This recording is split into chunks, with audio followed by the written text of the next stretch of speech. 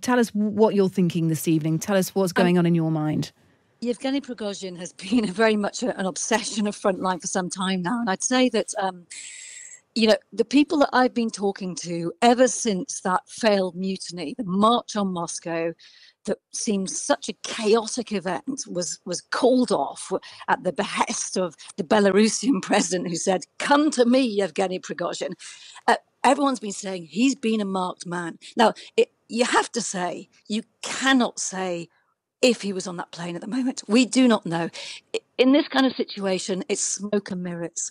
And so the actual details will unravel in time. But if we take you back 2 months to that failed mutiny, it was extraordinary at the time.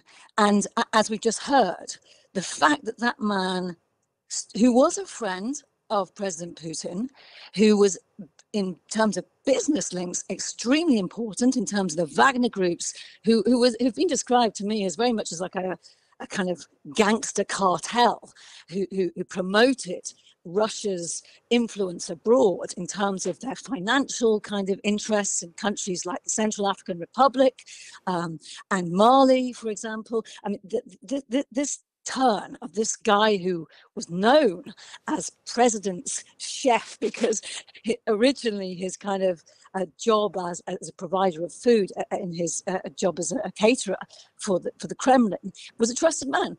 And as we heard, he turned his back. He was a traitor. And what's really, or called a traitor by Putin, and that is the crime you cannot commit.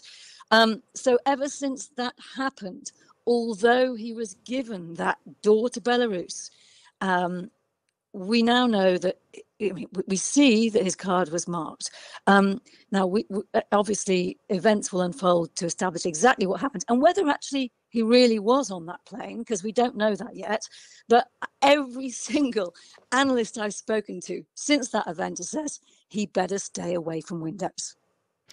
Yeah, and look, that is the position. He was in a vulnerable position, and many will sadly not be surprised by this news, including the US President Joe Biden, who said in the last half an hour he's not surprised by the reports concerning Yevgeny Prigozhin and the fears that he was on board a plane that we know has crashed north of Moscow, killing everyone on board. What does this tell us about Vladimir Putin, do you think, Kate?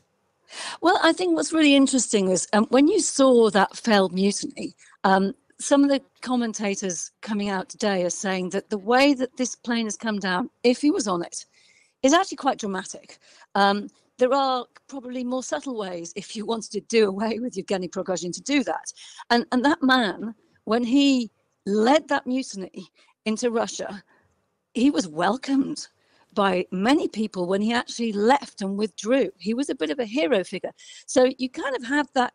The argument now is this man going to perhaps become a martyr, or has Putin drawn the line under this kind of insurrection? And as you know, General Surovikin, who has disappeared. Yeah. He was the person at the time who spoke out in favor, basically said, call it off to Yevgeny Prigozhin. He's disappeared. We don't know where he is. I'm not sure.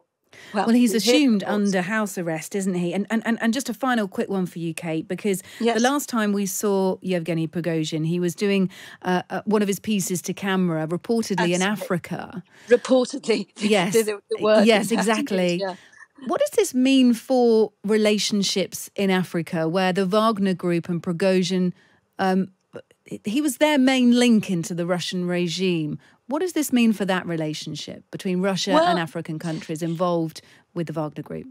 I'm not sure it's over. To a certain extent, maybe it's a surprise that the head of Wagner group is gone and one of his close associates. But at the same time, there have been reports in recent days that the defense minister, Shoigu, is also looking for contracts in Africa. So I'm not sure that this is the end of Russia's influence in Africa at all. I think it's probably a kind of necessary rebranding that will happen. So let's watch this space in the coming days and months.